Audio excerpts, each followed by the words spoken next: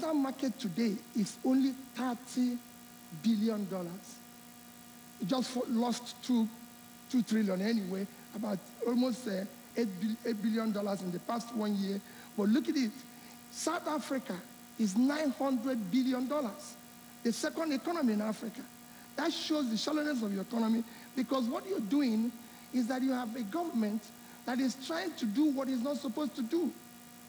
The role of government is supervision and create the support and the guarantees that will enable private sector to drive the economy.